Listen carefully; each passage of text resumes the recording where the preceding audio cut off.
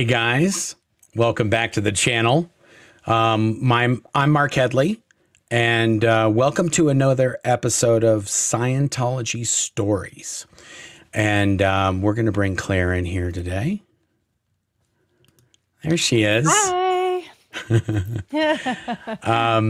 I just did another video on Mark Fisher's channel, and I think we went for like 2 hours and 45 minutes. Yeah, I was texting you being like, okay, get done now. We're going live at 6 p.m. Hurry up. We did like an INT BASE deep dive video. It was pretty fun. Yeah, so we are going to talk about something that happened. When did this happen? When did we do this? This was 2006. 2006. Okay. Yep. That's exactly right. Because it was during the time that OSA, Office of Special Affairs, Scientology's spy wing, it was when OSA was spying on us is when we did this. Big time. And also, which more memorable in my mind, I mean, I always told you OSA was spying on us and you were like, yeah. And well, I'm like, you didn't, no. People. Okay. But, no. But this was you didn't when say our first, OSA. this was the year that our first son had been born. Yeah, you didn't say OSA was spying on us. You just thought somebody was spying on us. Well, you know, I mean, it was obvious. Who else was going to spy on us? Well, we were just nobodies. I know, but I didn't see OSA. I was like, okay, where are they at? I don't see them. Yeah, you were like, they're not going to bother with us. I was like, what do they care about us? What would they care? But evidently they do care. We did find this out. They were definitely spying on us in a big way. So Claire and I escaped from the international headquarters of Scientology after working there for over a decade. We escaped in January of 2005. Yep. In mid 2005, we were contacted by somebody. And this person wanted to know what had happened to another person that was at the INT BASE. That's all I'm going to say. But this person tracked us down in the middle of Missouri. We weren't on. We were minding our own business. Yeah. We weren't on the YouTubes. Little, Earth beings. Just like, we'll pretend we never had anything to do with a big nasty cult. Yes, when we left Scientology, we literally just disappeared. We were in the middle of Lee Summit, Missouri. Yes. I was fixing computers. Claire was a server at a restaurant called The Pizza Shop. Yes. And that's what we were doing. And we didn't want to have anything to do with Scientology. We were just happy not to be there, living our lives, having fun, watching movies, sleeping at night, eating at restaurants.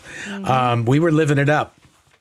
And I want to say that probably by April, we left in January. By April or May, Scientology was like, you need to come back. You need to get back here.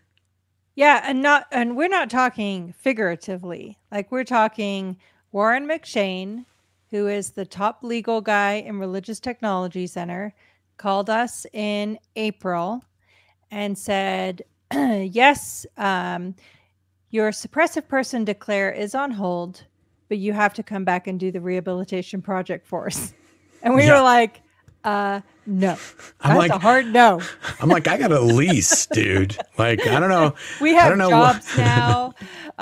Claire is almost going to get pregnant any day now. And no, that's not happening. Yeah, we're not. And not only are we not coming back, we're definitely not coming back to do the rehabilitation project for us. That's not happening. Yes. If we come back, it's going to be to get the stuff. Like, they still had our stuff. Like, all of our stuff, all of our clothes. Yeah. We both left with the clothes on our backs, basically. Yeah. Like, I had nothing else. Yeah. And we even had to leave behind our dog. Poor dog. Yeah. That was awful. But anyway, we got So him the back. only reason I'm telling you all this is so you know, like we were there I was at the INT base from 1990 to 2005, January 2005. And Claire was there from what, 92, 91? 91. 91 to January 2005. And then when we left, they declared us suppressive people. And we were just talking to Kirsten Catano, Warren McShane, a guy by the name of Greg Wilhare, who's also in Religious Technology Center. Yep. And to be fair, Claire was talking to these people. I did not talk to these people at all. I did not want to have anything to do with them. Yep. I didn't give a toot about anything. Claire was being the civil one of the two of us that would actually take their calls. Yeah. Well, because I was like, if I can talk to my mother ever again, Sure. I would like to. Sure. Yeah. And my sister was in the Sea Org and my mother was in the Sea Org. So I knew I wasn't going to talk to them. So I was sort of like, okay, I'm good. I'm not going to be able to talk to them and they can't talk to me. Okay, fine. I don't mind. It's not the big deal to me. Just because that's how it works in Scientology. If you leave, you can't talk to the people that stay. It's part of the deal. Ooh. Oopsies. I just poured over water. Sorry. Anyway, Do I need to send down the cleanup crew with paper towels or we're good? Hey, I use a BT activated and I caught it pre-spill. It knocked over, fancy. but I was like, BT's activate, and I grabbed it. It's just how I roll. Wonderful. Anyway, so January 2005, we escape. They declare us suppressive people. The day after Claire left, we were declared. That's it. They didn't ask. We didn't have a conversation. They declared us suppressive persons, and they told everybody. They didn't tell us that, but they told all of our family that. I told everybody. So that was a done deal. Yep. Okay. I end up getting wooed back to Los Angeles, and we'll cover that in another video. Yeah. And so I start working there in, let's say, April, May of 2006. And then I end up we were making good money in Lee Summit. I was making good money and Claire was doing amazing. Yeah. And then Claire, Lee Summit standards anyway. Well, yeah, I mean, we were doing just fine. We were covering our bills and saving at a very high rate, like right off the bat. Within, I'm going to say 3 weeks, we were like, oh, this is easy. Yeah. Yeah. With your dad's help, he co-signed on an apartment with us. Yeah. 3 weeks after we landed, or I got there anyway. So we had our own apartment and we were paying it by ourselves. He just co-signed because we looked like drug dealers on paper. We had no credit. Yeah. we had no credit. We were in our 30s. Pretty standard. And it wasn't even, the car people were very clear to tell me, no, you don't have bad credit. Bad credit would be great for you right now. You have no credit. You've never had but that's good, right? We've never been late on a payment. They're like, no, that's really bad. They're like, bad credit. Like you're a drug dealer. Bad credit is better than no credit. Like, yes. I don't even think we had a score. Like when they put in our name, it just said, no records can be found. Right, because we had never had a credit card. We'd never borrowed money or paid it back ever. And I was 30 and you were 32. And so they were like, have you never bought anything? And we were like, well, sure, we've bought stuff, but we paid cash. And they're like, that's what drug dealers do. And we're like, well, we're not drug dealers. And they're like, yep, the credit bureaus don't listen to that. So you're SOL. Anyway, so we end up moving back to Los Angeles in mid 2005. Like I moved back in like April or May and just was going to see, let's see what happens. You stay in Lee Summit for now because you had a really good job at that point. Mm-hmm. And we had a car and we were doing stuff. So it's like, let's just see how this goes. And we had a good apartment and, it was nice. It was nice. We were in a nice area and all that. So, yeah. And there was no Scientology anywhere nearby that we needed to worry about. And that it just happened to be where my dad lived. He lived in Lee Summit, Missouri. And so it was like, okay, good. We're going to Lee Summit, Missouri. It wasn't like it was no great master plan on how we ended up there. It just happened to be where my dad was. And I really enjoyed it there, to be honest. It was very kind of coming from the Sea Org to go to Lee Summit was like, it was like we were on full-time vacation, basically. Yeah, I went from the hole at the base to my biggest drama was like catching up with the menu during lunch hour rush in Lee Summit, Missouri. It was like, you know what? I got this. I can figure this out. I'm going to be good at this. I can tell. Just give me time, people.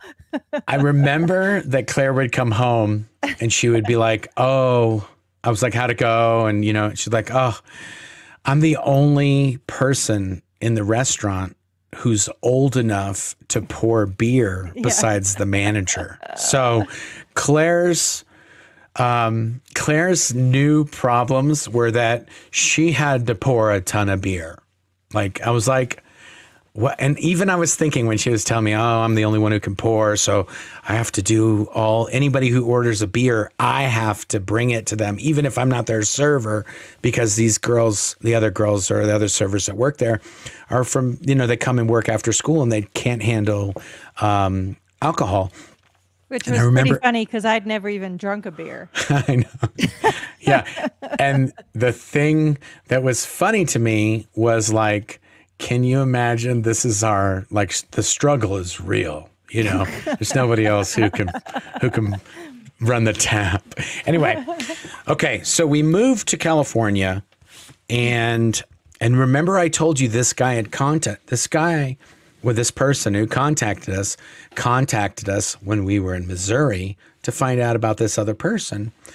And when we ended up moving back to Los Angeles, that's all this person would talk about was this person that was still at the INT base. And it got to a point where we were like, it was stressful. It was sort of like this person could not move on with their life unless they knew about this other person. Yeah. And from the spy files, this is the craziest thing. The other person was in the exact same boat. The other person could not move on with their life for years. This person had left the person that was talking to us and they contacted us in Missouri. He'd left the Sea Organization. He wasn't in Scientology anymore, and he wasn't in the Sea Org, but this other person was still at the international base. And now this was maybe 2 years after that, maybe even more, that had gone by, and this person just was like, what's with this other person? Yeah, there was no closure, no capacity to understand anything that had happened. Yeah. So much so that the night I escaped, I tried to call Claire. She didn't answer. She was interrogating this other person because they were still hung up on this other person that had escaped and they couldn't move on with their life. Anyway, this went on for years. And we were trying to figure out how we could get this person out of the property, but we didn't know if they wanted to even leave. And this went on for months and months. And eventually we found somebody that could get onto the property that wasn't a Scientologist. And this person was delivering supplies to the property, but he was also delivering supplies to the exact place where we had info that this person now may be working. They worked in a completely different area. Right, but like then the exact building on the property. There are many buildings on that property. Yeah, but then they got moved to the building that this guy would deliver things to.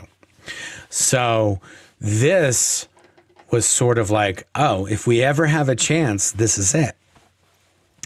Well, this guy would deliver things to the area that I was over. And I was the one who actually used to sign the checks and the purchase orders to this vendor to bring stuffing there. So I knew the guy really well. I would sign checks for years to this company.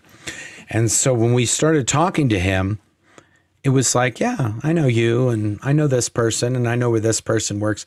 And he would tell us who was working there of the people that we knew, and be like, oh, that person's not there anymore, but this new person's there. And we'd be like, oh, really? Like, it would be just saying the name of the person in that area, we would know, oh, it's going down, because if that person's working in that area, it's like apocalypse now up there. Anyway, we still could not get a direct message to this person, and we could not get a direct message back from that person. And that was sort of messing this whole thing up. Yeah. And I think it's fair to say that there were enough similarities in this situation, like with how barely I escaped, that we could really relate to the inability to move on, and the need for closure, and the need for like, what's really happening? Where's this person's mind at? And all that. Like, it was really, and we obviously knew both people very well. So I worked with one of the people for many, many years, and Claire worked with the other person for many, many years. So we knew them. So it was personal. Yeah, we knew them. So we couldn't figure out how we were going to get we basically needed to be able to talk to this person on the phone. That's really what it boiled down to. We needed to be able to put these two people to talk to. And the reason we're being very general about this and not mentioning names is because these people don't want anything to do with Scientology or any of this. Which is perfectly fine. And we're respecting their rights. So you may have heard parts or a version or something. No one has ever explained this the way we're going to explain it today. We're doing a deep dive, folks. We're going to blow your minds. Something that had never been done in the history of the INT BASE. And actually, I don't know that it's ever been done since, to be fair. Well, yeah. We're going to say this has been done other times, maybe not exactly like this. Yes, true. But that's true. Regardless, when OSA watches this video, they're going to find out what happened in 2006. That's how far Scientology is behind. They don't know what happened. They just know that one day someone vanished, and they have no idea how it happened. And so we're going to tell them. And some of you are like, oh, why are you giving it away? Well, it happened in 2006, and we've done many more extravagant, crazy things since then. But this is just a great way we did it. And the part that's the craziest part is that we were trying to do it. We couldn't do this. It wasn't working. And then Claire was the one who solved it. Let me explain this part. Okay, thanks, honey. So this was really stressful. You know, I had a newborn baby, and I knew that Mark was working so hard to help this person, so hard, and it just was taking forever, dragging out. Like, you must have driven out to that vendor like 5 times from where we lived at the time. Anyway, I am inherently a problem solver. You know, whatever, call me weird, call me whatever you want to call me. It's okay. I accept it all. But one day I had this dream, and I was like, is somebody bashing problem solvers all of a sudden? I didn't know this was a thing. No, but when it's a dream, you problem solver. When it's an elaborate dream, and that's where the solution comes from, it's kind of like a little, Anyway, so I had this dream. And in the dream, I realized just very clearly, step by step, how we could get this person a phone. And I knew that this person liked to order things through mail order. So my dream was that we got a package from a mail order company, and we replicated it exactly and inserted a phone into a shoe, and it worked. And the person got the phone and called. But this is your dream. This was my dream, and the whole Yes. key to unraveling it, and the whole key to the solution in my dream was to have an unfiltered communication that was not monitored by Scientology. So I had this whole dream and I was like, wow, that was like next level. And then I waited like 2 or 3 weeks because you guys were deep in planning and all this. And then when I realized the plans were just kind of stalling out, I was like, okay, honey, I got to tell you something. You're probably going to think I'm completely crazy, but I told you my whole dream. Yeah. Okay. So now I'll pick it up from here. Okay. Okay. So she tells us this idea, and I think, it's a good idea, but it has a huge flaw in that is that at the international headquarters, and if you're in the Sea Organization, any of the mail coming is opened and gone through. So if you send somebody something in a box, security is going to open up the box and they're going to go through all the stuff in that box. That's it. You're not going to, if you hide a phone in there, they're going to find the phone. Okay. So that's that. So it's a good idea, but there's that one little part where it's like, they're going to open it. It was susceptible to interception. Interception. Yeah. Okay. Now, I'm thinking, and I'm racking my brain, and I remembered the security guards were, how do you want to say this? They had a predilection to going through certain packages. Yeah, and they were perverts. How about that? The security guards were perverts. So the security guards would go through people's stuff, and they would go through their mail, read all the mail. And if a family member said, hey, you haven't come to see us in a long time, and you said you would and you didn't, well, then that person can be labeled a certain type of PTS, a potential trouble source. And they have to they'll get in trouble, and they have to sort that out. But that's their reasoning for going through all the mail. Why they would open up somebody's package from Eddie Bauer, that's sort of like ridiculous. Why are you doing that? You don't need to do that. But they would, and it was perfectly fine for them to do it. Jackson. Is Jackson in here? Yes, I was just thinking, he is. Jackson can confirm Jackson to this. Knows. Jackson I'm knows not saying what we're talking about. Jackson was a not security Jackson. chief. I'm not saying he was a perv. No, but and Jackson Kenny was Campbellman had already left several years before this all took place. Yes, yeah, that's true. But he can confirm the players in this. Yes. Anyway, so I had remembered that the security guards had actually gotten in trouble for opening Victoria's Secret packages. So, and in some cases, even trying on said contents. I wasn't going to go there, but okay, fine. Either way. Just saying, But regardless, somebody said, like somebody in RTC or David Miscavige or somebody who found out, hey, these guys are opening up gals' packages and trying on their undergarments. It said, well, why are they opening Victoria's Secret packages? Because obviously we know what's coming from Victoria's Secret. Ding. I thought, I got it. The person we're going to send them a Victoria's Secret package. Security guards can't open those. That's how we do it. We still send a shoe. So if they do open it, it's a shoe. And what are they going to try on the shoes? Holy moly, if they're still up to that. But anyway, yeah. Oh, Scientology's not weird. Male security guards are trying on female undergarments that other people were ordering. Anyway, so we know they can't open the Victoria's Secret packages. So I go, okay, how are we going to do this?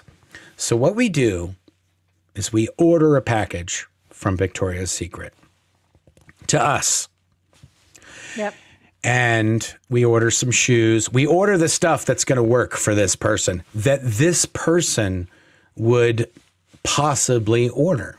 Even the right sizes and everything. Yeah. Exactly an exact replica. Yep. Yeah. So we order all that stuff. We then scan the labels and everything on the package, and we redo all that stuff. So it's a Victoria's Secret box. It's a Victoria's Secret label. But instead of going back to Victoria's Secret, it's going to, a random P.O. box that would come to us. VSC Burbank, whatever. VSC returns Burbank, California. But we do it enough, it looks totally like it came from Victoria's Secret. Yes. There's no indication that it came from us. Yep.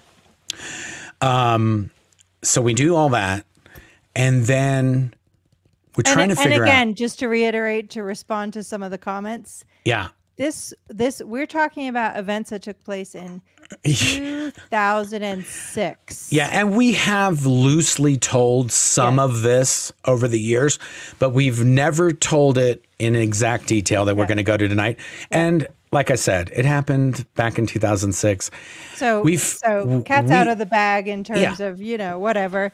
But hey, maybe it will inspire other people to come up with newer, fresher ideas. So there you have it.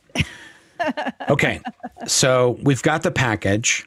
We've got all the labels. We've got the return envelope or the return label or what. We've generated everything so that it looks, even if you wanted to return the shoes or you wanted to return everything, we had the bag or whatever they needed the label to put back on the box to send it back to us. Yep. Prepaid, everything. And again, the whole strategy here was to open up an unfiltered communication line where the lies Scientology had told to each of these involved people could be walked back, and it could just be open communication. Yeah. So they told it was a couple. If you haven't figured that out, it was a couple. The guy was kicked out or escaped, and the girl tried to escape and wasn't allowed to. Oh, she was kidnapped on the highway. She was shoved into a van. Yeah, she tried to go with the husband, and they literally drove up to a van and threw her in the van and brought her back to the property. Yep. Okay, so she was like, but I don't know what happened to him. And they just told him, oh, she wants a divorce. And they told her, oh, he wants a divorce. And but they actually tried to pay him a large sum of money to walk away and never talk to her ever again. And he refused that. Yeah. So they'd lied to both of them about how each other had felt. But they knew that wasn't the case. It was weird. Like they both knew that wasn't what the other one would do. And that was where the hang up was coming from. They were both like, but she wouldn't do that, but he wouldn't do that. And so it never worked. And they never could get over it because it wasn't true. Yep.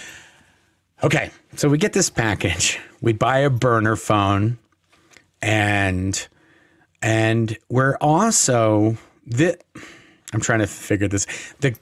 The guy wants to write Ben-Hur the letter to this person to explain everything. But we're like, dude, we're like, no, that's we're not sending how her a you phone, start. and we don't want them to find your phone book of a letter in this package. Yeah. So somehow I think we convince him to make it like 2 pages in the end or something. And mild, gentle. Also, like I still love you. I still want to be with you. Let's focus on what matters here. Yeah, not the back cult, in 70. not the C word. Yeah. Not the L. Ron Hubbard is a fraud. I mean, sure, all of that will come to pass. That will sort itself out. Yeah. When the person is still there, that's not what you want to lead with. Yes. Okay. So we get the phone. He gets a letter. He puts the letter. We bought some shoes, a pair of jeans, and then like a top, I want to say. Yep. We put the phone in the one of the shoes. It was a very, very, this is before, I want to say this is even before iPhones. This is when you could get like a Nokia tiny little burner phone, flip phone that you could slide into a shoe and no one would ever know it was there. And then even separate to that, in the shirt, there was a letter folded up. So that way, if the phone got No, it was in the jeans. The letter was in the jeans. Yes, you're right. Yeah. Yeah. So we put a letter in the jeans, the phone in the shoe, and I think there was a top in there. I want to say there was a top. We wanted to put something on top, so if they dug through, they'd hit the shirt. And then if they went to the jeans, they wouldn't go through the pockets of a jeans from Victoria's Secret. And certainly, they're not going to open up the shoes, we hope. Yep. Okay, so we do this whole thing. We send it. Nothing happens. We felt very 007, by the way. Yes, in all we're this. like, we were like, and meanwhile, I'm like, I can't believe we're actually doing this. This is from my dream. Like, yes. Wow, way to go on trying this out. Yeah. And we have a tracking. We can track it. So we can see like, oh, it's going to get delivered tomorrow. And it's been delivered. And nothing happens.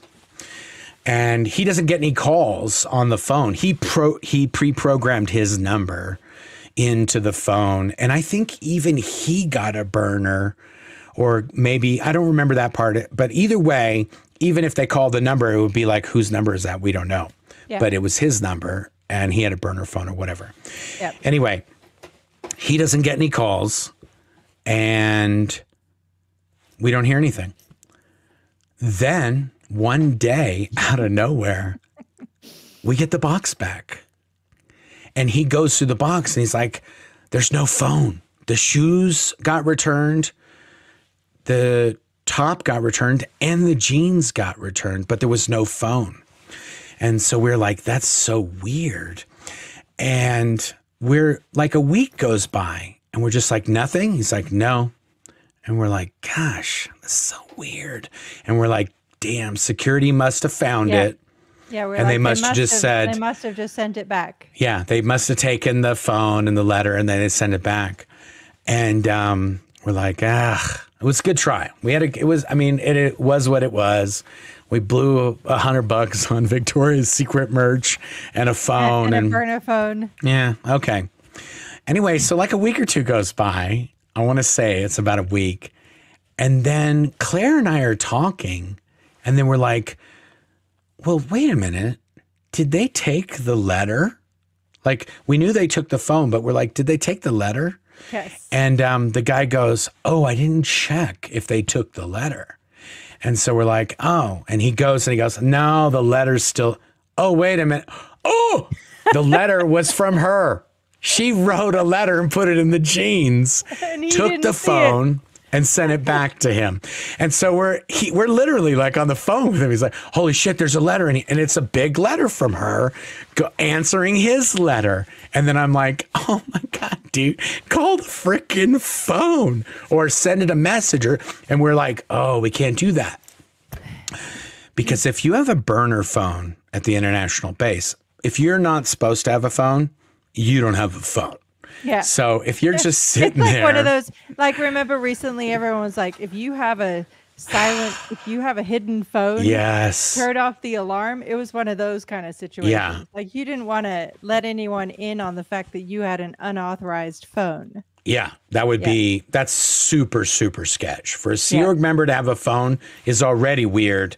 Yeah. For them to have a burner phone, it's like, oh, you're in trouble. You're going to the RPF. We know you're up to no good. Okay, so, I have a way of putting my feet under my chair, and whenever I do that, it lowers the chair and then smashes my foot. PTs deactivate. Yeah, PTs power down. Okay, take it easy for a second. Okay, so he gets the letter. She got the phone. She answers it. And also, this is not a letter for us. So I don't even think that I ever heard. I mean, he read the letter to you, I'm pretty sure, because you were kind of coaching him on, we can't blow this. No, so you gotta, this has to be very delicately handled so that we can pull this off. So I got it. And yeah. So Claire was sort of coaching him on what to sell or what to say. Okay. So we know now she got the phone and now she's written him a letter. And so we're like, this is it. We got this. We're going to figure this out. Yeah. And again, to reiterate, we knew from both ends of this that the entire problem of why this thing wouldn't resolve is because of the lies Scientology had inserted on both ends. And so our approach was open up let them talk to each other and just sort it out. Yep. Okay. So that happens. They go back and forth. And eventually what ends up happening is that she does call him on her phone. And she had to do it like at a really late at night and go into a bathroom and, go into a stall and be like, okay, And then so that's how she could only call him when she could. And so they're having these calls, but these are going on for weeks where they're going back and forth. And now, and I didn't know this, but this person's mother, the person that we sent the phone to, that person's mother was also in the Sea Org. And I didn't know that. So she was sort of like, I can get out, but how are we going to get my mom out? And then what's going to happen with her? And anyway, so it's like, okay, fine. We can sort that out too. If we can get you out, we can get the mom out. The mom was in another place, either in Florida or in Los Angeles. We could just drive up and tell her, hey, come outside, get in the car. We got her. The INT base is a little more complicated. So we eventually get to the point where she wants to leave, but she was trying to leave the Sea Org for so long that she was restricted to the property and she wasn't allowed to leave. Mm-hmm. And she was also under watch and she wasn't allowed to go to, like, staff go to events in Los Angeles when they have a big Scientology convention. Sometimes the staff from the INT base were allowed to go to those. She wasn't allowed to go to those things. She had to be watched. She was always having to be with somebody. So the only way we were going to get her out is if we broke her out. Yep. And so then it was sort of like they had resolved that as soon as we figure out how to break her out, she wants out. And if we just try to tell her, oh, just go and say, I want to leave, otherwise we're going to call the police. She didn't want to do that. No. She didn't want to make it. She didn't want to. And this is another dynamic of the Sea organization. When you're there, you just want to leave, but you don't want to cause problem for the people that you worked with because they're your friends and you've lived with them your whole life, even though they're kind of like the prison guards in the prison. They're still your prison guards. They're your prison guards. So there was a study on this done, by the way, in Trauma and Recovery. It's one of the famous books on PTSD, where they started studies after World War II on military desertions, and they intentionally made the groups 5 or less so that the loyalty factor would be so intense that you could not desert your fellow people. Yeah. And to me, that's like the Sea organization has the same thing. Yeah. Yep. There's whenever there's more than 5 people, they make a new boss and a new set of people so that they're in squads of 5. Yep. No squad can be bigger than 5. Right. Okay. So these guys are sorted. They know they want to be together. They want to live their lives together. One of them's inside the international headquarters of Scientology. One of them's in Los Angeles. How do we break this person out? And we spent I'm going to say we spent weeks and weeks trying to figure this out. Yep. And then finally, we came up with a plan. And I'm going to show you what that is. We're going to have all kinds of fun graphics here for you tonight, we do. folks. Let's just see if we can figure this out. If I can do this. Shikaboo. Okay. So it says Scientology INT BASE escape, and then it says Gilman Hot Springs, California. If I could knew how to show this without us. Oh, here we go. Look, watch this. I'll just do this. There you go. There you go. Oh, wait. There we go. Okay. So this is the INT BASE. This is the Scientology INT BASE in Gilman Hot Springs, California. Now, if you look at this map, it's pretty big. This is it's about a mile or so wide and about half a mile high in this picture. And they own some of the mountain and all that. But the INT BASE proper is really where the green is. That's where the base is. That's where the buildings are. On the north side and the south side of Highway 79. Where the Sea Org members work. And it's 500 acres, the INT BASE. That's how big it is. Might be like 4 and change, but we always refer to it as around 450, 500 acres. Yep. And it's a mile wide, like I said. And if you try to break out, you really need to get out of the green parts. If you can get from the green parts to the brown dry, parts, arid desert where there's no help for miles around. That's the part where you need to get to. Yeah, you got to get out of the green zone. Okay, if you can break out of the green zone. Yeah, imagine the green zone is like, in Hunger Games, where they're in a controlled, the cameras, all of that. That's really what we're talking about here. Yeah. And Jackson says it was 525 total. So there you go. There you go. 500 acres, 525. It's big. It's a lot of property. Yes. Now, okay, fine. So you just got to get from the green to the brown. How is that such a big deal? Oh, the razor wire. The brown to safety. Safety isn't represented on this map here, by the way. Yeah.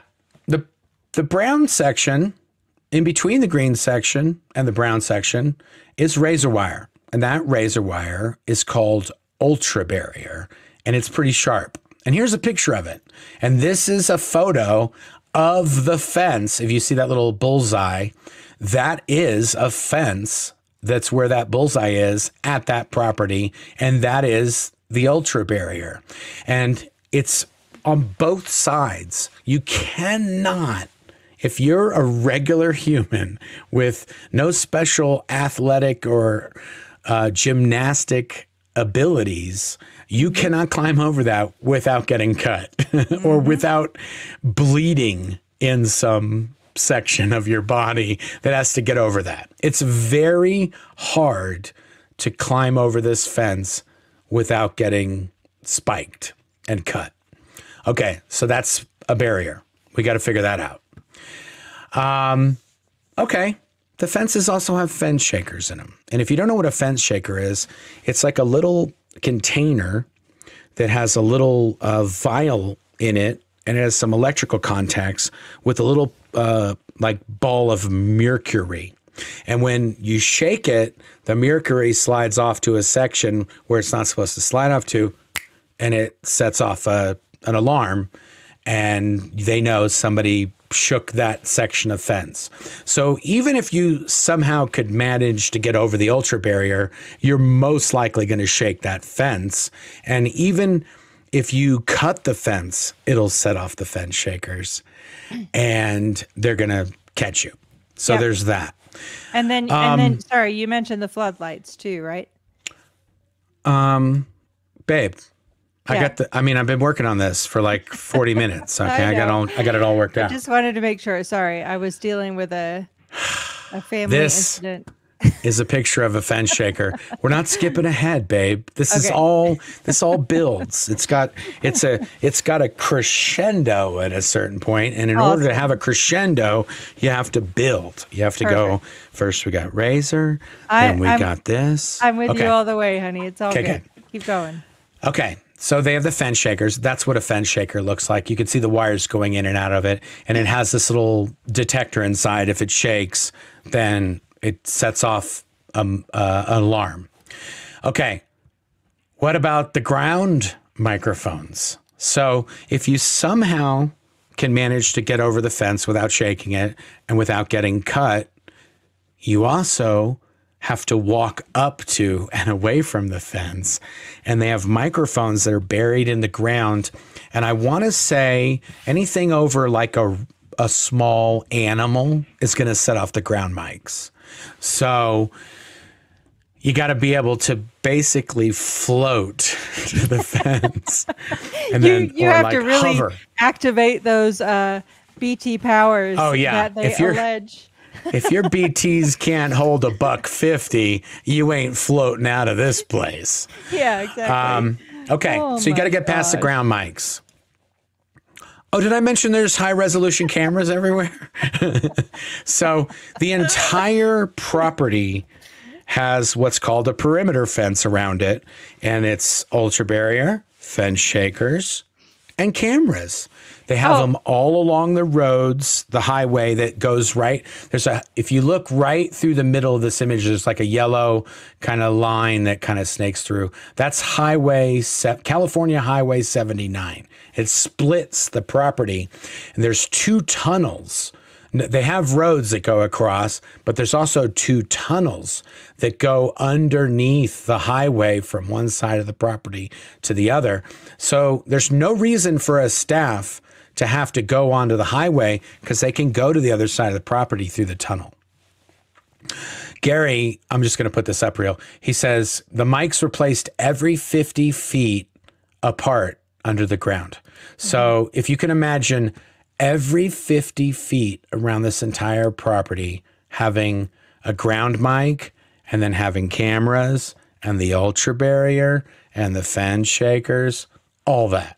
Yeah. And by the way, so your image of the camera shows 23 cameras. I'm sure there's at least triple that in reality. Yeah, this is like one of those pictures of like how many satellites are in space. I can't zoom out far enough to make the cameras as small as they need to be and for us to be able to see them. Exactly. So, okay. So if you're keeping track, you got ultra barrier, you got fence shakers, you got ground mics, you got cameras. So unless you're a ghost that can float and you're transparent, you ain't getting out of here. Now, if you're going to break out, you should probably break out at night. Oh, they've got high power floodlights. So if any one of the cameras, ground mics, or fence shakers detects or sets off an alarm, then they have a button and they just go, and if you want to know what kind of flood power, high power floodlights these were, like if you go to a high school game and it takes place at night, that's what it looks like. And those lights are facing in and out. So you can see if somebody's trying to get to the fence to break out. And if they have broken out, you can see where they are and how far they've gotten on their escape route with all these things. Okay, and those also are pretty much around. They kind of cut through. This green section above Claire is the Golden Era Golf Course. So there's not really much happening over there. That is a public golf course, but the golf course kind of butts up against this south side of the property, and that is where those lights are. They light, even if you break onto the golf course, they're going to be able to spot you, no problem. Okay. Now, this is where things get a little cute. It says Cine Castle. I know my little thing is covering up a little bit about that. That was not planned. So that's the Cine Castle. And that's over right above me in the far edge where you can see kind of like this weird circle. That's a lake, and that's right in front of the Cine Castle. And the Cine Castle is that building that has those roads all around it. And that, oddly enough, is the building that's very, very close to the highway. The person that we're trying to break out works at the Cine Castle. This is going to be key later on. So the person we're trying to break out they work at the City Castle, and I don't know, they live somewhere on the property, but I'm not exactly sure where, but they definitely are, and they may have, I'm not sure where they lived, but I know that they worked at the City Castle. Okay, in the very center of the property, there's the main booth. The main booth is where the security guards control and monitor all of these security measures that we spoke of before. So they have monitors in the main booth that they can kind of pull up any cameras. There is another video room where everything's being recorded and stored and all that good stuff. But everything is monitored by the main booth. So if there's a fence shaker, an alarm will go off, they get notified in the main booth, hey, there's a alarm that went off by the RTC building or by the garage or wherever it is. And that's in the middle of the property. And then all the way over on the other side of the property where that says Sublet Road, there's a little like kind of access road that you have to go all the way to the edge of the screen. And then there's a little drive that goes into that road. And then this road actually leads to a fence that's right there where that little arrow is. And there's a gate that you can walk through that and go right into the property. Okay. So you got City Castle on one side, Sublet Road on the other, main booth in the middle. Okay. During the day, there's tons of security guards walking around and they're doing inspections and they drive around on their motorcycles and they monitor these alarms and all this stuff. It's pretty much business as usual during the day.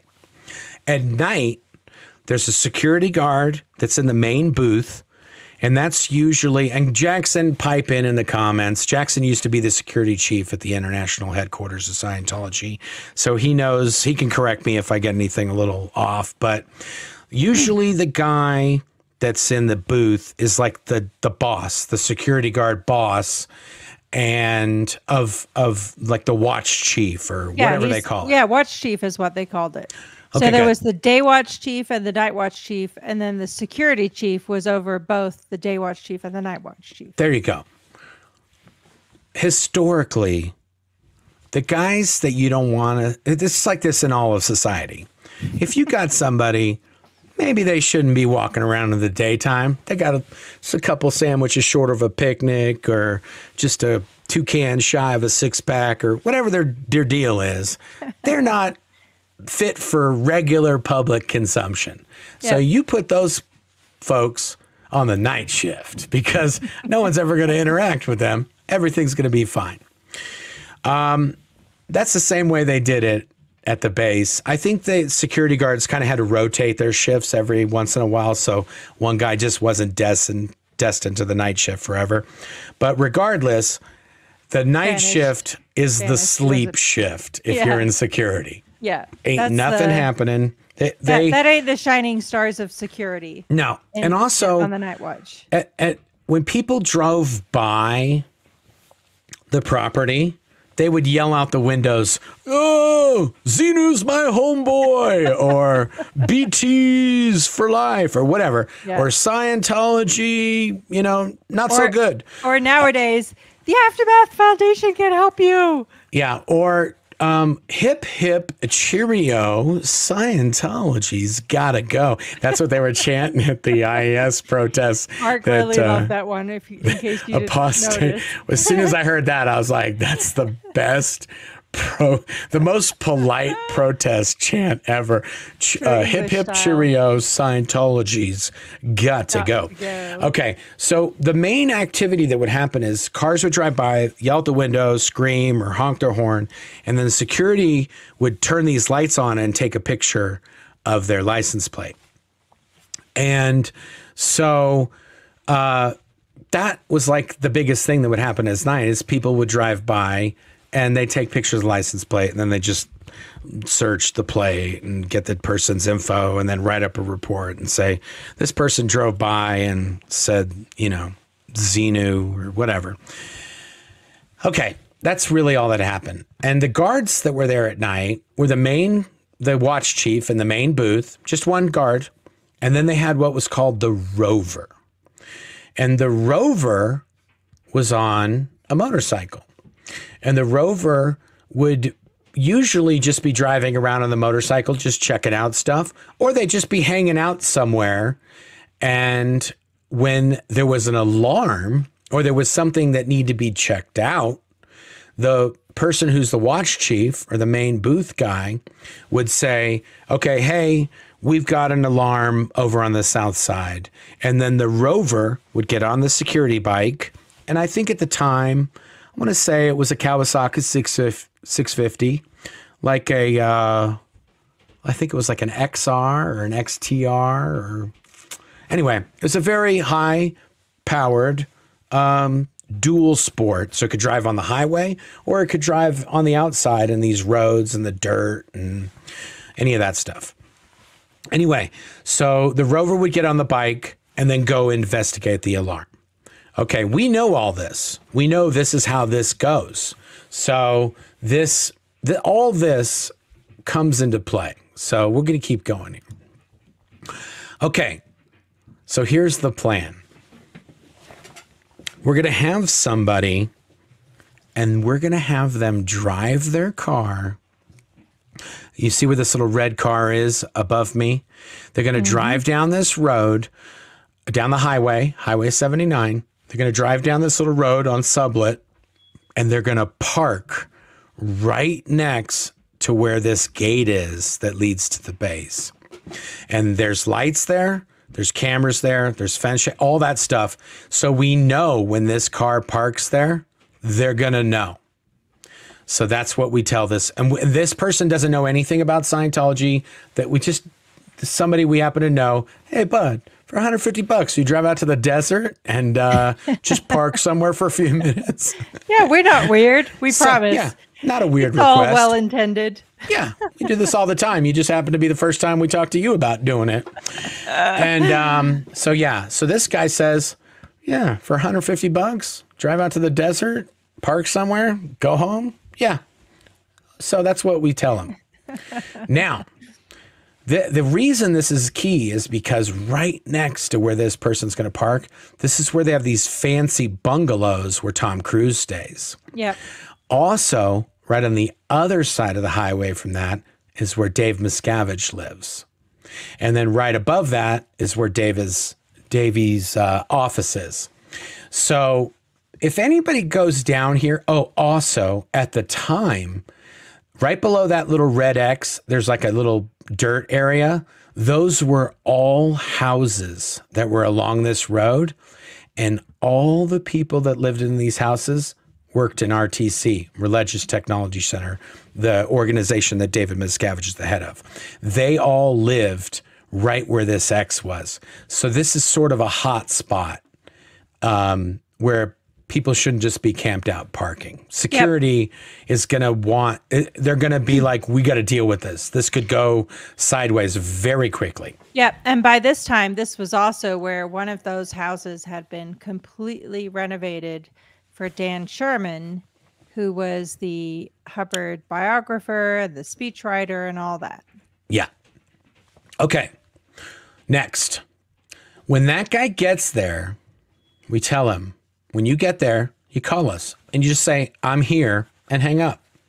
Because that's going to start our clock. We know as soon as he gets there, that's it. We're on, like Ocean's 11. It's like, tink. Yeah. Okay, we've got this many. Okay, so now it's all math after this. We know he says, I'm here. Perfect. We know they've got a camera there and the main booth is going to see him. And we know once they see a car just parked there doing nothing, they're going to turn on their floodlights. And that's exactly what they do. He parks. He turns on the floodlights, and then we know they've got an alarm, and that alarm that somebody's there, we know somebody's there. We see them. We turn on the lights, verify. Yep, that's them. There's a car there. They're not doing anything. They're just sitting in their car. Okay, it's rover time.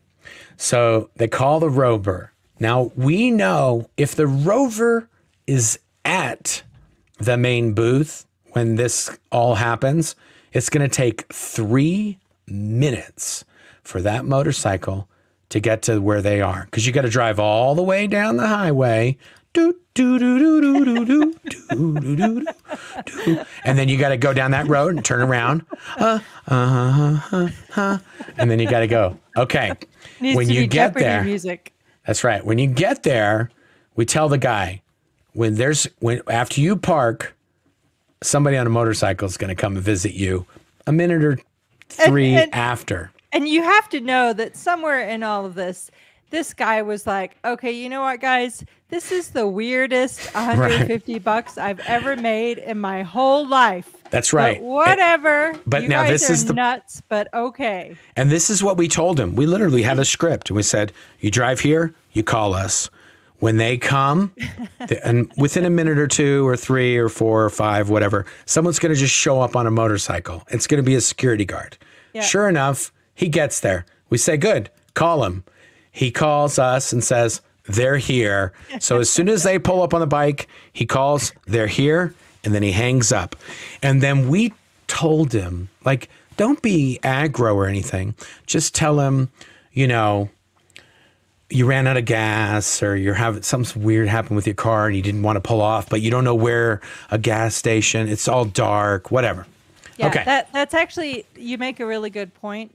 Like, if you don't go the aggro route, and the chances are that they're going to feel sorry for you. Remember that most of these people are only there because they want to help people. Yeah. They're not David Miscavige. They're not big evil leaders of billion-dollar cults. They just got sucked in at the wrong time at the wrong place, and they're probably genuinely good people for the most part. Yeah. Okay. So he calls us. They're here. We say, good, hang up. We'll take it from here. Yep. And then he's off. He can do whatever. When he's done with whatever happens with the security guard, then he's out. He can go home. He's done. We're done. We don't need him anymore. That's it. His work is done. Yep. Why is his work done? Well, I'll tell you. Because we know that it's going to take 5 minutes for that guy on Sublet Road, the Rover, to drive back down Sublet Road, get on the highway, and get all the way to the city council where we're going to send somebody over the fence. Now, when they made the city council, I was there, and that was the only spot on the property that could hold that amount of weight, like where there was, whatever you call it, bedrock or whatever the soil was that was enough. It says Rachel Ortega said, Mark, we need sound effects, please. Put your manners back in. Okay. Now, please, Rachel, I'm in the middle of telling a story. I'm in the middle. Put your manners back in. Okay. So listen, we know it's going to take 5 minutes for that guard to get back over to the castle. So, so this is our time. So the main booth's here, Sublet Road. You got the guy in the car, 5 minutes. You get the idea. Okay, so that's when we call the person on the cell phone from the shoe in the Victoria's Secret package and say, you got to jump over. You got to jump over the fence. Now, the reason the city council is there is because of that bedrock thing, but also there was a weird thing where they didn't want to have a fence outside of the castle because then you could just see what we were doing at the castle. You could see, because we're always outside of the castle doing stuff and building stuff.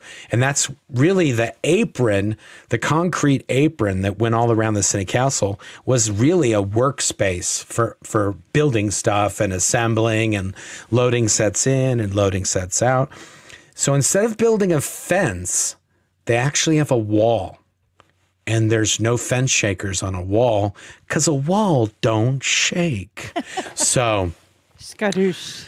So, and then also no ultra barrier because the ultra barrier was attached to the fences.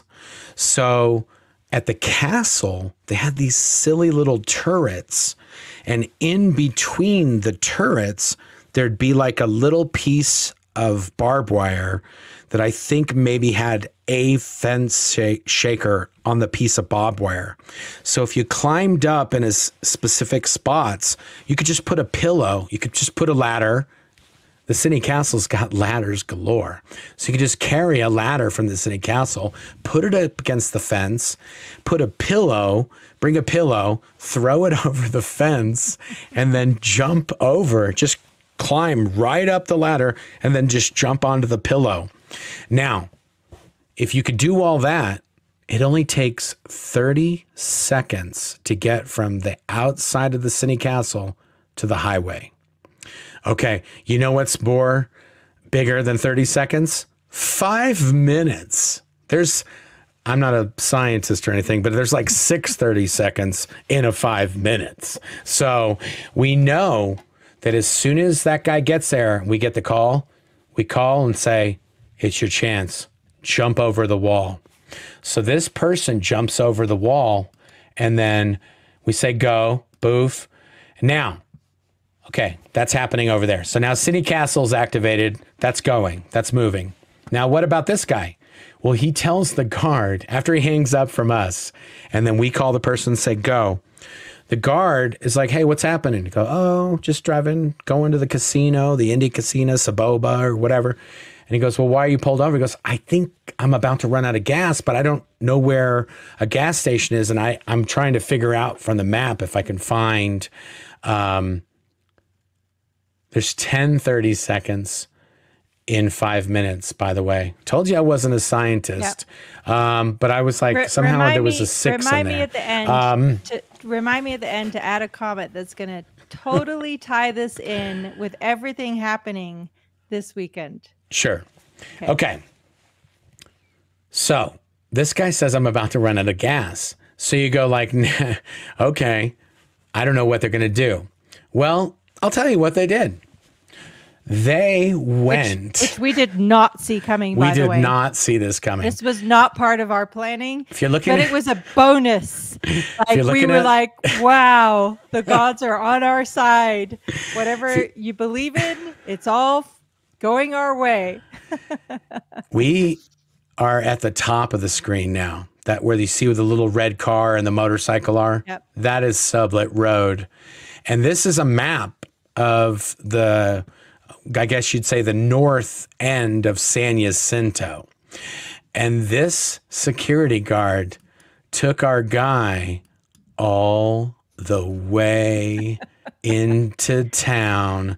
Isn't he a good, thorough security guard, Jackson? What do you think? Yeah. Way to get rid of the intruder, huh?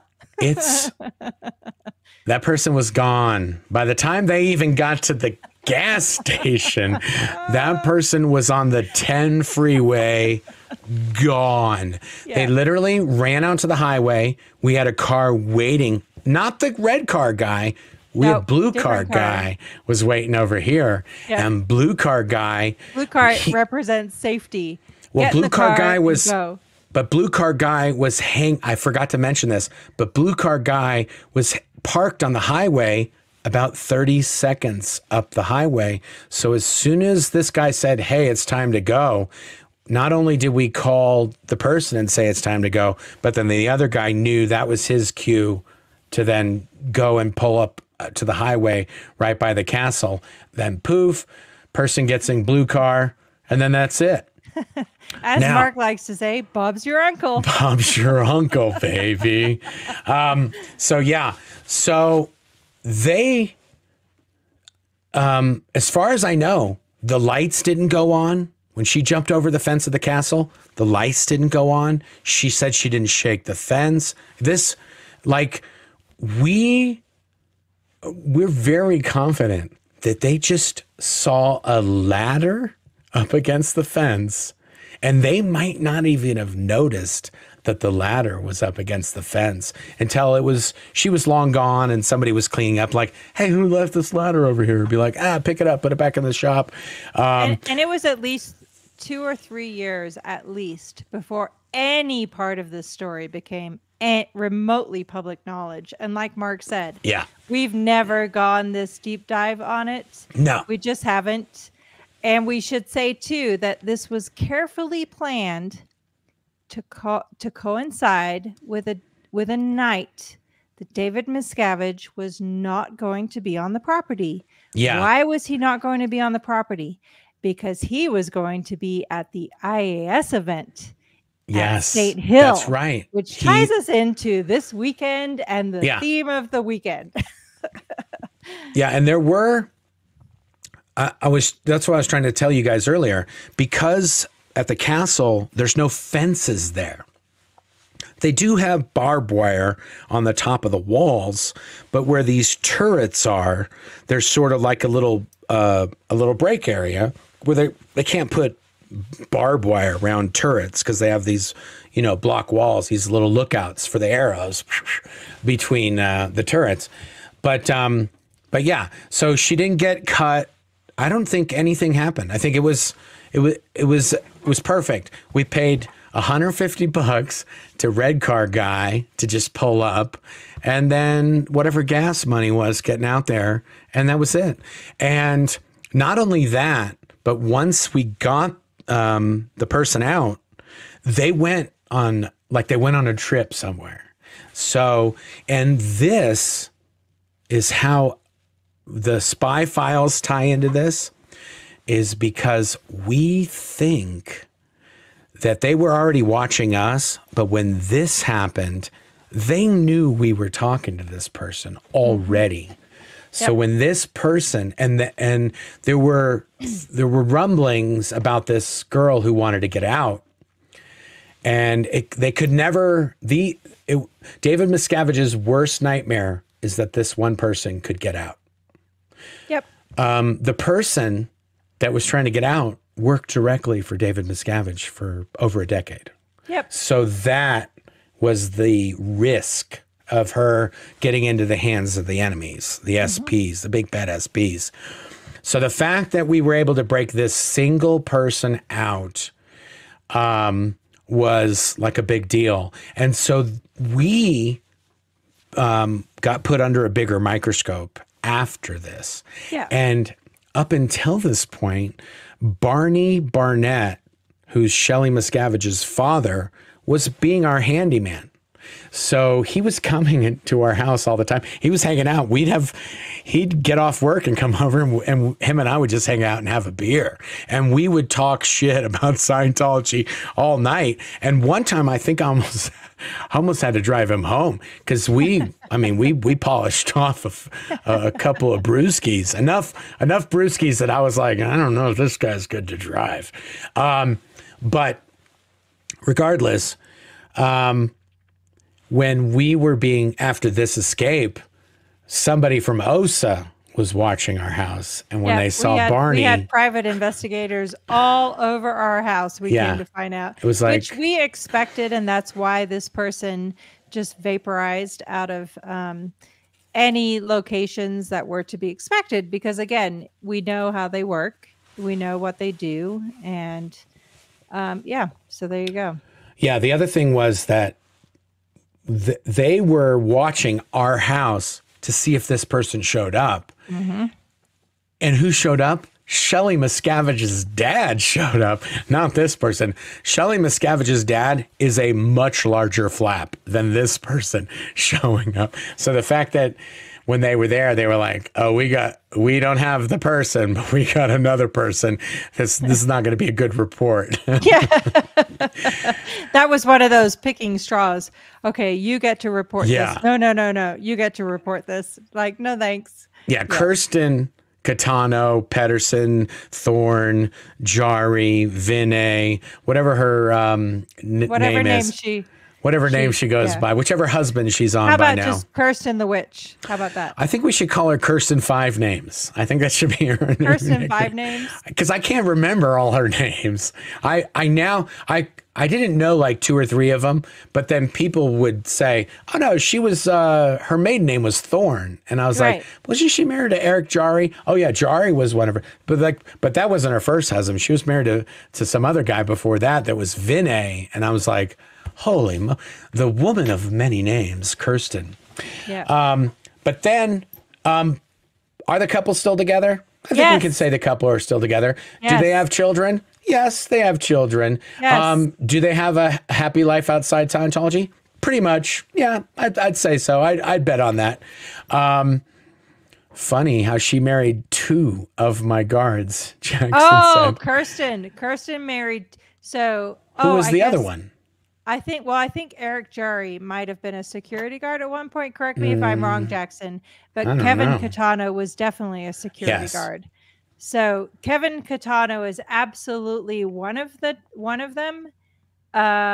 Jackson, waiting for you. Waiting. Okay, we're good. I'm not waiting. If he says something, I'll see it. Yeah. Oh, whoop, there he is. Kevin Will Catano. Thorne. Oh. No, wait. I Wait a thought minute. Thorne was her maiden name. That's what I thought. We just found another husband. I thought Thorne was the maiden name. I don't know. You gotta confirm. I thought Martha Thorne was her mother. You know, it's funny that we said Thorne and multiple people said Will Thorne. So they know. Other people know as well. Okay. Wow.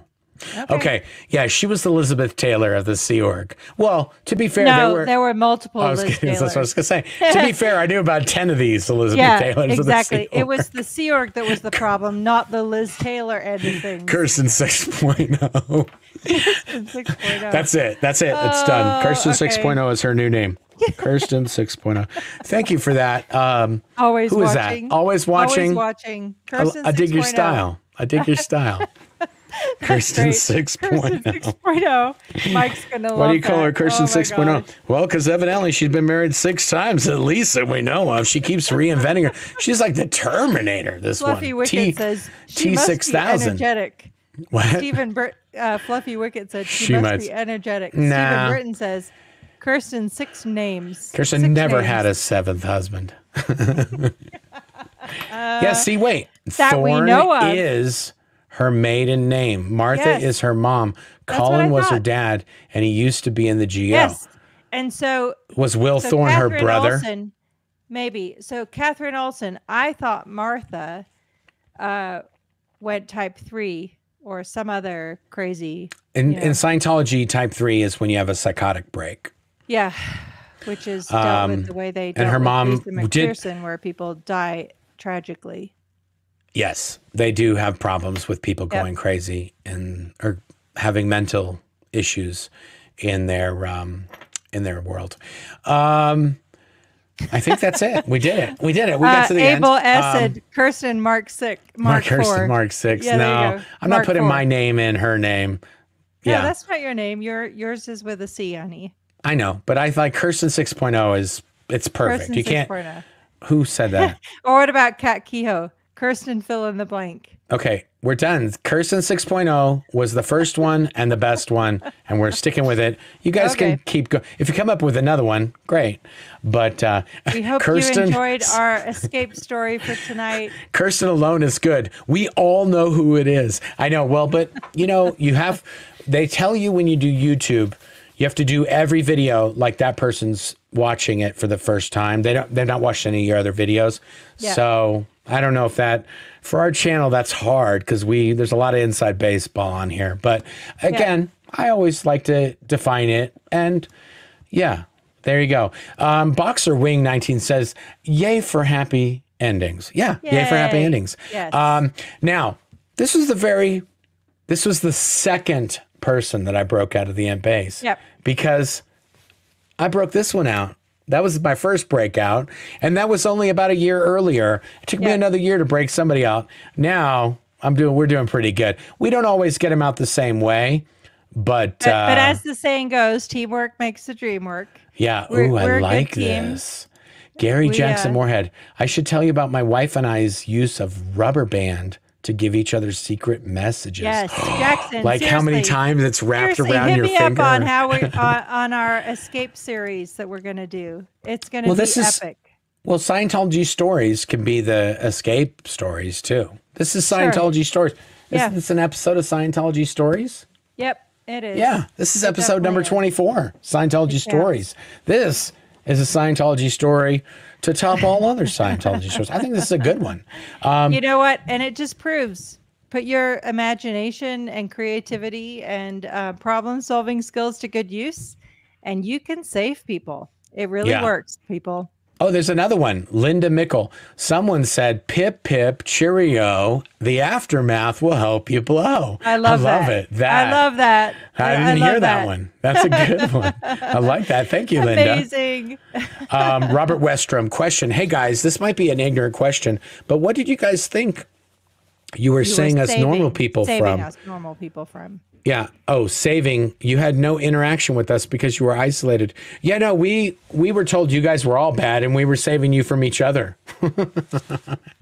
That's literally about. And that the world was full of drug dealers, prostitutes, and all kinds of other nefarious people. And that the world was a very dangerous place. Yeah. And that anyone out here in the real world only ever flips burgers, which, as we've said before, we love flipping burgers. Yeah. It's quite pleasurable, actually. Yeah. If you can make a living flipping burgers, good for you. Power to you. I love burgers. If my job was to make burgers, by the way, I make a mean burger. I do too. I've cooked over 1,000 burgers since living in the Sea Org because we have parties and stuff like that. I'll cook up 100 in one go. I'm getting a lot of compliments. I'm not getting a lot of refunds. Well, I'm not selling them, so it's probably not good. What the L says, question from your book. Did you ever pay Roanne Horwich back the $250 she gave you to escape? L. Ron Hubbard's granddaughter gave me the cash to escape the Sea Org. And so I have the answer to this. I do too, because they're asking me. Missed your interview with Mark Fisher. I love how they spelled his name with a C. What's my answer, babe? Roanne actually issued a stop payment on that check. Yes.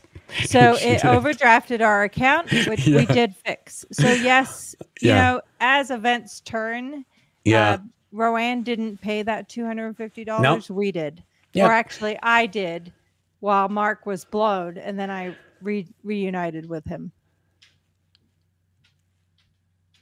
What do you mean you paid it back?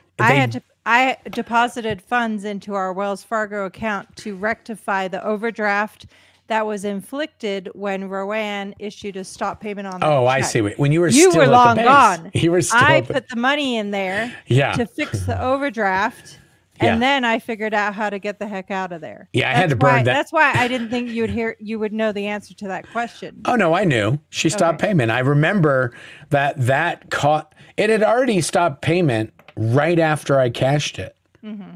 Like, she gave me the check on the night before I escaped. Yeah. And I cashed it the next day, and then she stopped payment the day after that. Yes. So I had to pay like a $45 financing fee on that $250 that then the entire thing disappeared, and then I had to fill the hole it left. Yep. So yeah, it's all good. And by the way, I took Roanne out to dinner. She escaped the Sea Org eventually from that property, and we've met up and had dinners and hung out and traded stories. And she took care of our dog, so that's true. It's all good. Oh, everything happens for a reason, and whatever. We have Roanne and I are good. So thank you, What the L. Yeah. Is Captain Dave on the property at this time? Yeah, we answered that afterwards. So that's another thing that's worthwhile saying. Because he was away from the property, there were several of the security guards that would be there on the day shift that were his private security guards when he would travel. So the security chief, Kevin Catano, he would often go, and other of the guards would go. So even if they tried to call a guard that was sleeping on the property somewhere and said, "Hey, get up, we got an alert," by the time that person puts on their shoes, our person's long gone on the highway, much less gonna chase them down. So yeah, he was not at the property. He was actually in another country. He wasn't even in the United States when that happened. I got to put this comment up because it's a really good a really good one. Hold on. Why would Mark need her to check when he had all that money, that eBay money? Yeah, exactly. I love it. Great That question. is a very good. Yeah. Why do I need $250 from Roanne? Well, also, it was sort of a bunch of happy accidents. And this is in my book, but I was trying, they said I owed them $250 for the eBay fees. So I went to Rowan and said, hey, I need $250. These guys are saying that I owe them the fees for eBay or shipping or whatever. It's stupid, but I don't have, they have all my money and they're saying I'm still, so they'd already, the amount, the discrepancy was probably like $1,500 or $3,000. But because my personal money was in my account with the money that I had sold from the stuff on eBay, that they were like, well, no, you owe us $3,000 and there's $2,750 in there. So you need to come up with another $250. So I was like, oh, this is ridiculous. So, but once I got the $250 from her, and then I went through Claire's purse and got all her cash and went and picked up my pay and got a few weeks of my sister's pay. By the way, that I had to then refigure out. Thanks for that. It all worked out in the end. So let's not reopen any wounds that don't need to be opened. Those have healed by now. So when I had all this cash, and then I went and said, okay, here's your $250. They were like, no, it's done. There's no, we're saying we're missing $250, but you can't give us $250. But I was like, but the money in my account, then can I have my money back in my account? And they're like, no, you owe that to us. I'm like, well, then I would owe you this $250. Like, you've already taken all the money I had in my account. You took that, no problem. But now you won't take another $250. I was like, you got to either give me the money back or take this money. You can't take half the money and not take the rest. And they were like, no, this is the way it is.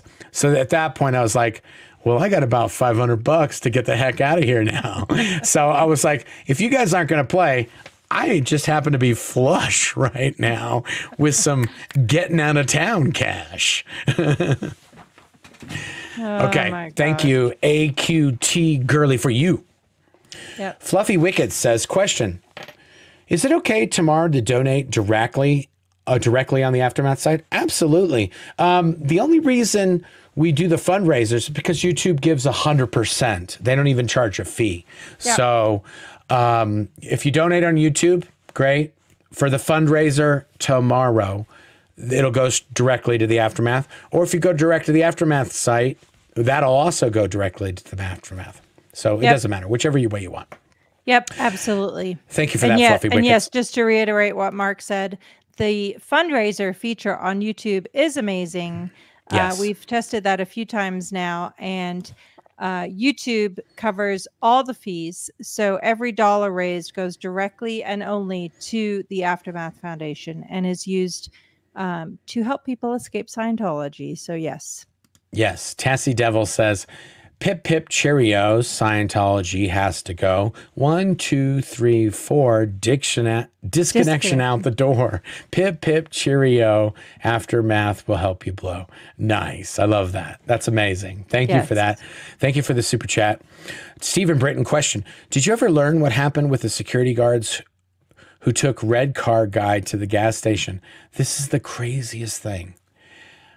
I went to the property, Stephen, after all this had happened, after we'd broken this person out. And the same guard that took this guy to the gas station was walking down that same road. And I was just driving down. I didn't stop, but I got off the highway, went down subway, and just driving.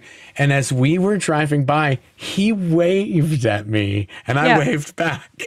And like, we really don't know that they ever connected the dots. We don't. Were you with me, babe? We had the kids. We were in an expedition, and we were just driving on the road.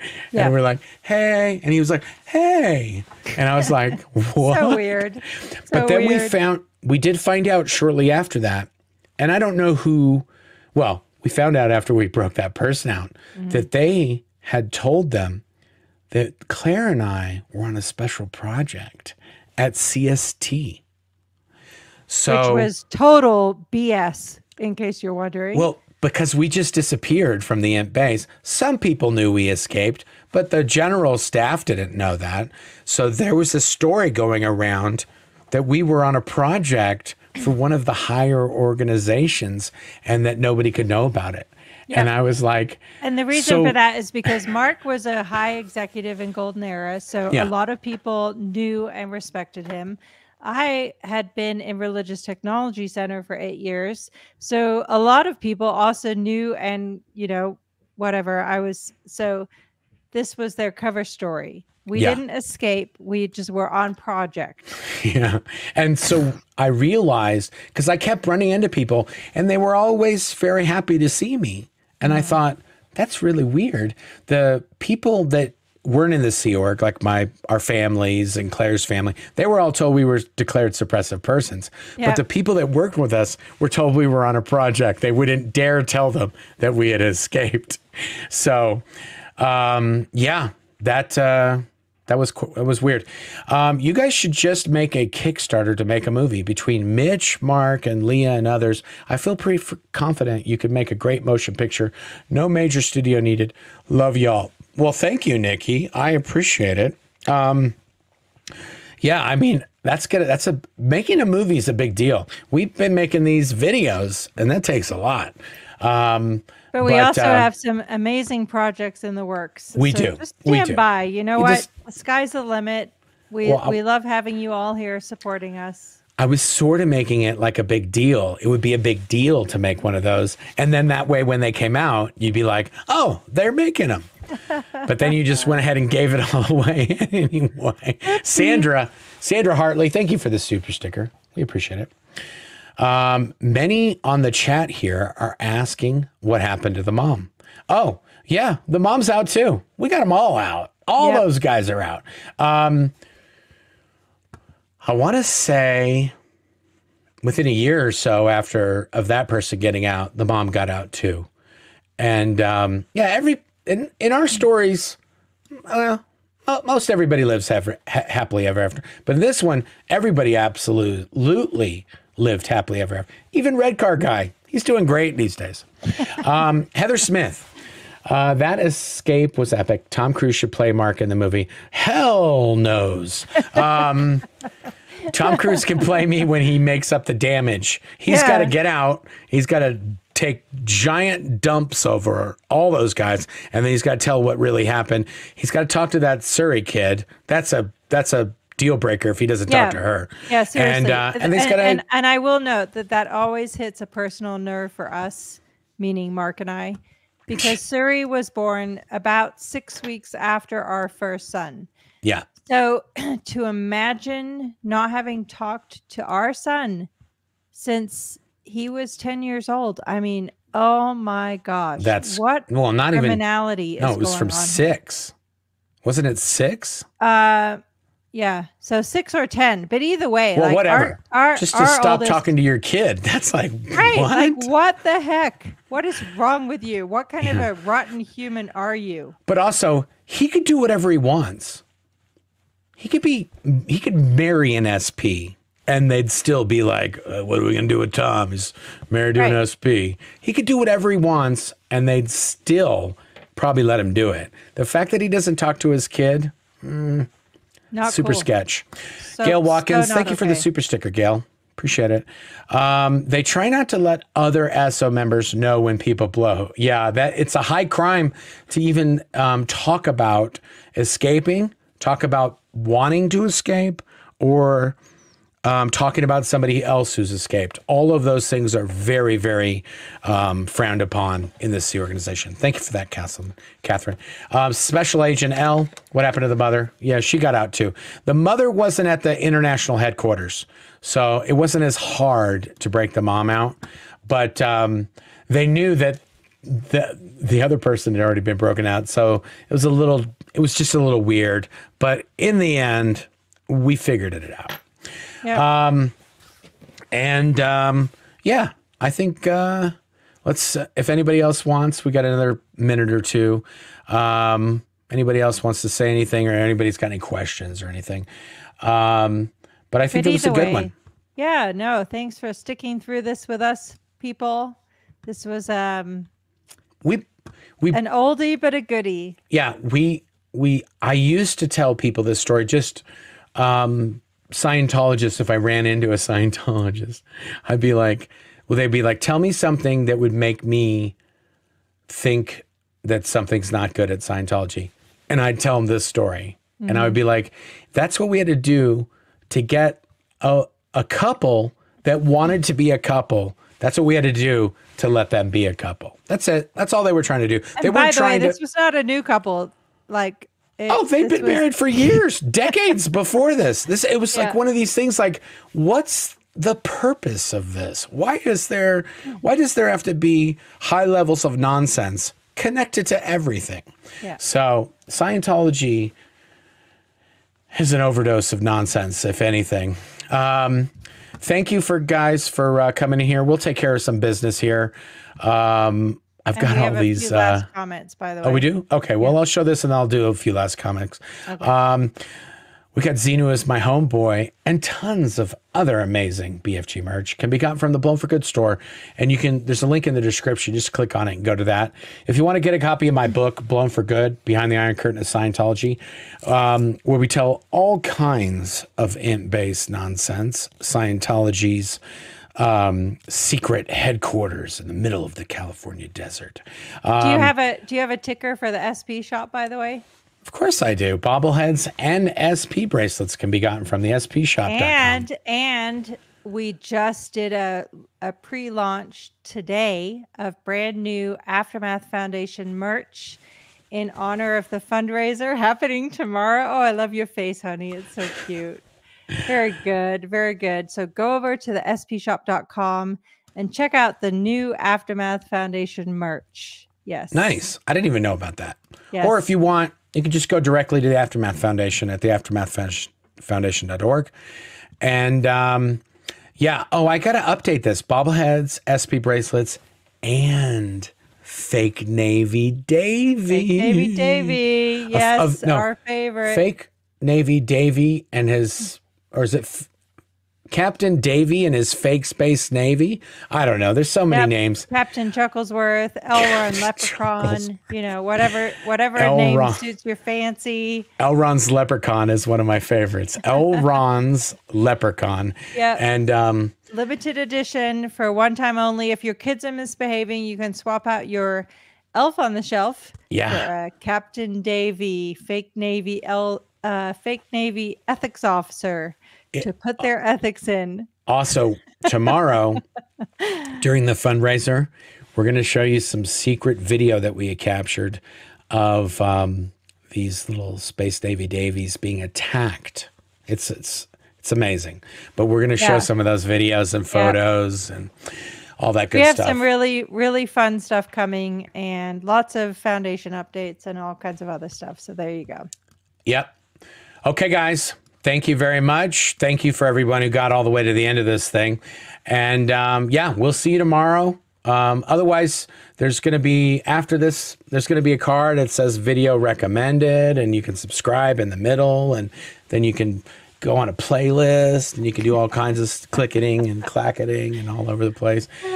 Feel free to like and subscribe and do all that clickety clacking. And if you want to bleep, to everyone who watched to the very end, we so appreciate you. Yeah, and if there's videos you want to see us do, or there's something that you've heard we might know something about and you want to hear about it, bleep it or bloop it in the comments down there. And I read the comments. Claire reads the comments.